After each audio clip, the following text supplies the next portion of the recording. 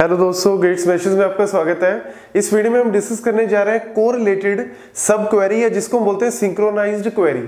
तो अगर हम बात करें प्लेसमेंट के पॉइंट ऑफ व्यू से, या कॉम्पिटिटिव एग्जाम्स के पॉइंट ऑफ व्यू से, या अगर हम सिंपल सीक्वल की भी बात करें, तो एसक्यूएल के अंदर one of the most important जो टॉपिक है वो है ज्वाइंस या सब क्वेरी। तो यहाँ पे सब क्वेरी जो है, या तो हम बेसिक सब क्वेरी की बात करते हैं जिसमें स्केलर सब क्वेरी की बात करते हैं, और साथ ही साथ जो दूसरे टाइप की क्वेरीज है यहाँ पे वो है कोरिलेटेड सब क्वेरी। तो कोरिलेटेड सब क्वेरी होता क्या है, कैसे हम इसको लिखते हैं, या कैसे हम इसको एक्चुअल में इसका लॉजिक क्या है, ताकि आप कोई भी अगर कॉन्सेप्ट दे दे, कोई भी अगर आपको सिनेरियो दे दे, तो उस सिनेरियो में आपसे अगर कोई भी कोरिलेटेड क्वेरी पूछ ले, या तो आपको क्वेरी को लिखना है, या फिर अगर आपको क्वेरी ऑलरेडी दी हुई है तो वो आंसर क्या देगी वो आपको फाइंड आउट करना है। तो इस तरीके के जितने भी कॉन्सेप्ट हैं वो आपको तभी समझ आएंगे जब आपको पता होगा कि कोरिलेटेड नेस्टेड क्वेरी या कोरिलेटेड सब क्वेरी होता क्या है, कैसे वो बेसिकली काम करती है। तो इस वीडियो में हम विद एग्जांपल ये चीज देखने जा रहे हैं। तो सबसे पहले बात करते हैं कोरिलेटेड सब क्वेरी। कोरिलेटेड का मतलब है कि आपस में रिलेशन है। किसका रिलेशन आपस में? There is a outer query and inner query. जैसे हम लूपिंग की बात करें, नेस्टेड लूप लिखते हैं। नेस्टेड लूप में क्या होता है? For I is equal to 1 to n, bracket start, for j is equal to 1 to n। मतलब लूप के अंदर एक और लूप अगर हम लिखते हैं, लूप के अंदर 2-3 बार अगर हम लूप लिखते हैं, इसको बोलते हैं नेस्टेड लूप। यहां पे अगर हम जब क्वेरी के अंदर एक और क्वेरी लिखते हैं, that is called a nested query. और जो इनर क्वेरी को हम बोलते हैं बेसिकली जो अंदर है और जो बाहर की तरफ है उसको बोलते हैं outer query.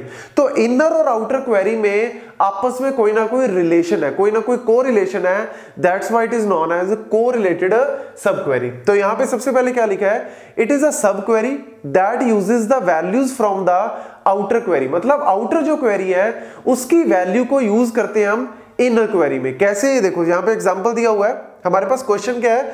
Find all employ details Who works in a department। मतलब हमें उन सारे एम्प्लॉइज की सारी डिटेल निकालनी है जो किसी डिपार्टमेंट में काम करते हैं, जो किसी भी डिपार्टमेंट में अभी काम नहीं करते, कोई फ्रेश रिक्रूटेड है या अभी उसको कोई डिपार्टमेंट एलोकेट नहीं किया, तो उसका डिटेल जो है आउटपुट में नहीं आना चाहिए। अब अगर इस टाइप की क्वेरी आपको लिखनी है, ऑल्दो इसके मल्टीपल तरीके हैं, आप इसको ज्वाइन से भी कर सकते हो, आप इसको without correlated nested query normal सब क्वेरी से भी कर सकते हो, लेकिन कोरिलेटेड नेस्टेड क्वेरी से कैसे करना है? तो सबसे पहले मैंने यहाँ पे एम्प्लॉय टेबल बनाया है, डिपार्टमेंट टेबल, क्योंकि अगर सीक्वल की कोई भी क्वेरी कर रहे हो ना, तो आपको डमी टेबल लेने के बाद ही क्वेरी को करना, तब जाके आपका आंसर डेफिनेटली सही आएगा। अदरवाइज कहीं ना कहीं आप कोई ना कोई मिस्टेक कर दोगे।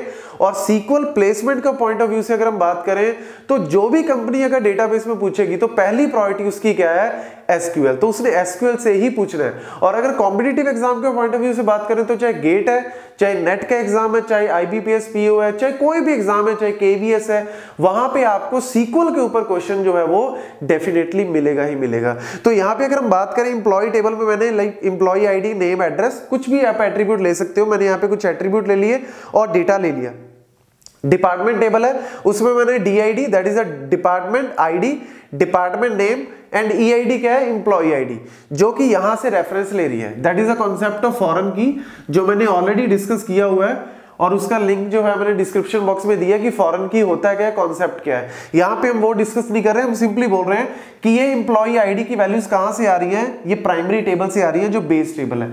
अब यहाँ पे मेरे पास क्या डेटा है कि ये देखो कुछ एम्प्लॉयज है मेरे पास 1 to 7, और यहाँ पे डिपार्टमेंट है D1, D2, D3, D4। D1 में 1 है, 2 है, 3 है, 4 है, मतलब 5, 6, 7 अभी काम नहीं कर रहे, या उसको कह सकते हो अभी 5, 6, 7 को कोई भी डिपार्टमेंट नहीं मिला। तो यानी मेरा क्वेश्चन क्या कहता है कि मुझे वो सारे एम्प्लॉइज की डिटेल चाहिए जो किसी ना किसी डिपार्टमेंट में काम करते हैं। यानी 1, 2, 3, 4 की मुझे पूरी डिटेल जो है वो चाहिए कि उनका नेम क्या है, एड्रेस क्या है, और भी अगर एट्रीब्यूट आप लेते हो तो सारी डिटेल मेरे को निकालनी है। तो इसको आप सब क्वेरी से कर सकते हो, या ज्वाइन से, या कोरिलेटेड से। तो पहले हम यहाँ पे कोरिलेटेड सब क्वेरी से कर रहे हैं। इसको कोरिलेटेड क्वेरी में हम क्या लिखते हैं? जैसा कि हमने देखा कि आउटर क्वेरी से कोई ना कोई वैल्यू को हमने इनर क्वेरी के अंदर यूज करना है। और दूसरा यहाँ पे इंपॉर्टेंट पॉइंट क्या है? It is a top to down approach, या इसको आप बोल सकते हो कि पहले आउटर क्वेरी और फिर इनर। मतलब इस तरीके से, टॉप का मतलब है आउटर क्वेरी और बॉटम का मतलब है इनर क्वेरी। तो कैसे एग्जीक्यूट करते हैं वो हम देखते हैं। यहाँ पे क्वेरी लिखी है, select star from employ, EMP, ये टेबल हो गया, where exist where exist is like a connector, मतलब जो आउटर और इनर क्वेरी को कनेक्ट करता है। आप इक्वल यूज कर सकते हो, greater than, less than, conditional operator use करते हैं हम, इफ, एनी और ऑल यूज करते हैं, एग्जिस्ट, नॉट एग्जिस्ट यूज करते हैं। तो ये बेसिकली क्या है, कनेक्टर्स हैं जो आउटर और इनर क्वेरी को कनेक्ट करते हैं। तो यहां पे मैंने क्या लिखा है, exist select star from department, ये आपका डिपार्टमेंट टेबल है, where department dot EID is equal to employ dot EID. तो ये पूरी एक क्वेरी है जिसमें ये वाली जो है वो आउटर क्वेरी है, यहां से लेके आपकी एग्जिस्ट तक, और नीचे वाली ये जो है सारी ब्रैकेट में ये इनर क्वेरी है। अब देखो यहां पे सबसे पहला पॉइंट क्या है, ये वैल्यू वाला, मतलब ईआईडी एंड ईआईडी, यहां से ईआईडी किसकी है, डिपार्टमेंट की, जो कि मेरा इनर क्वेरी में यूज किया है। लेकिन यहां पे ईआईडी मैं कहां से निकाल रहा हूं,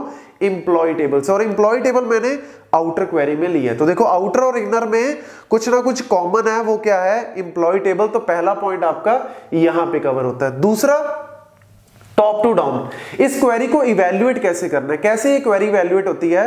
तो टॉप टू डाउन का मतलब है कि आउटर टेबल की या आउटर क्वेरी जो है उसके टेबल की पहली रो इनर क्वेरी की सारी रोज के साथ कंपेयर होगी। मतलब इसकी एक लाइन के लिए, इसकी एक रो के लिए ये क्वेरी जो है वो हर बार चलेगी। आप इसको यहां से समझ सकते हो। लेट्स से पहली रो कौन सी है, 1A दिल्ली, बाहर वाला कौन सा टेबल है, एम्प्लॉय, तो बाहर वाले टेबल की पहली रो क्या है, 1A दिल्ली।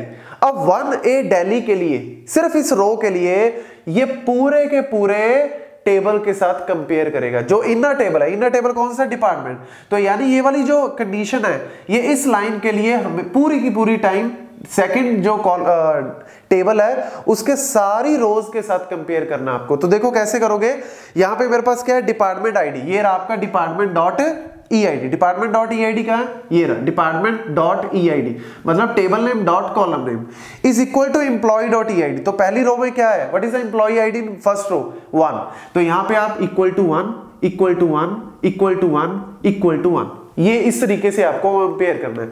तो देखो पहली रो 1 इज इक्वल टू 1, ट्रू है या फॉल्स, ट्रू, तो आपको क्या करना है, एग्जिस्ट बेसिकली वर्क कैसे करता है, ट्रू और फॉल्स रिटर्न करता है और उसके बेसिस पे आपको आउटपुट लिखनी है। एग्जिस्ट नॉट एग्जिस्ट के ऊपर ऑलरेडी मैंने वीडियो बनाई हुई है, उसका लिंक भी मैंने डिस्क्रिप्शन बॉक्स में दिया, आप एक बार जरूर उसको भी चेक कर लें ताकि आपको और ज्यादा क्लैरिटी हो जाएगी कि एग्जिस्ट और नॉट एग्जिस्ट बेसिकली कैसे काम करता है। तो यहां पे आपको करना क्या है, 1 इज इक्वल टू 1 मैच कर गया, तो यानी इसने क्या रिटर्न किया, ट्रू, मतलब इसने क्या रिटर्न किया, ट्रू। ट्रू का मतलब है कि यस इस रो के लिए कोई ना कोई रो एग्जिस्ट करती है। ये देखो पहली रो एग्जिस्ट कर गई, तो यानी ये वाली आपकी ट्रू हो गई। ट्रू होते ही 1A दिल्ली आपका आउटपुट में आएगा। मैंने ऊपर ये नहीं लिखा, आप मान के चलो एम्प्लॉय आईडी नेम एड्रेस ऊपर है, ये पूरा टेबल की फॉर्मेट में ही आपका पूरा आंसर आएगा इस तरीके से। अब सेकंड रो उठाओ, सेकंड रो क्या है, 2B पुणे।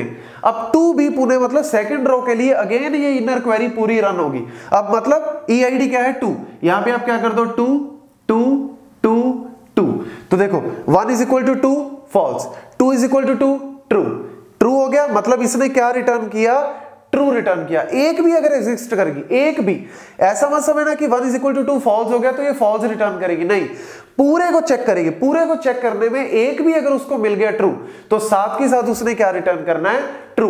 एग्जिस्ट का मतलब है कि एक भी अगर एग्जिस्ट कर गई, ऐसा नहीं कि सारी चेक करनी है, सिर्फ अगर एक भी एग्जिस्ट कर गई, मतलब कहीं ना कहीं एग्जिस्टेंस होनी चाहिए। तो देखो कहीं ना कहीं एग्जिस्टेंस है, यहां पे 2 इज इक्वल टू 2 है, तो क्या रिटर्न किया, ट्रू। तो 2 वैल्यू के लिए भी क्या आ गया, 2, तो ट्रू आते ही मैंने 2B पुणे यहां पे प्रिंट कर दिया। देन थर्ड रो क्या है, 3A चंडीगढ़, तो यानी यहां पे क्या वैल्यू होगी, 3 3 3 3, तो देखो इनमें से कोई मैचिंग है कहीं पे, yes there is existence, 3 is equal to 3, यानी ट्रू रिटर्न करेगा। और जैसे ही ये ट्रू रिटर्न करेगा 3A चंडीगढ़ आपका प्रिंट हो गया। फोर्थ 4B दिल्ली, यहां पे क्या हो गया, 4, यहां पे मैं 4 कट कर देता हूं और यहां पे 4 आ गया, 3 मैंने कट कर दिया, 4 4 लिख दिया। तो देखो एग्जिस्टेंस है नहीं, यहां पे फॉल्स, लेकिन यहां पे ट्रू। तो ट्रू आते ही यानी इसने क्या रिटर्न किया, ट्रू। इसने जैसे ही ट्रू रिटर्न किया, किस रो के लिए चेक कर रहे थे, चौथी रो के लिए, तो 4B दिल्ली आपका आउटपुट में आ गया। Then 5C Pune, 5C Pune, देखो यहां पे मैंने 5 कर देते हैं, 5 5 5। तो हर रो के लिए आपको एग्जीक्यूट करना है, तो हर रो के लिए 1 is equal to 5 false false false false. Overall क्या रिटर्न कर रहा है? फॉल्स, मतलब देयर इज नो एग्जिस्टेंस। तो क्या रिटर्न किया ओवरऑल?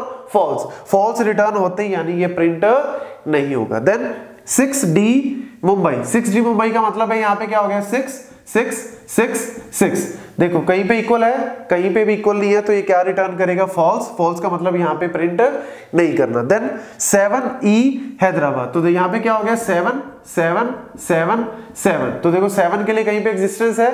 नहीं। टोटल आंसर क्या आएगा? रिटर्न क्या करेगा? ये फॉल्स। फॉल्स रिटर्न करते ही यानी ये प्रिंट नहीं करना। तो आपका फाइनल आउटपुट क्या आ गई? 1 2 3 4।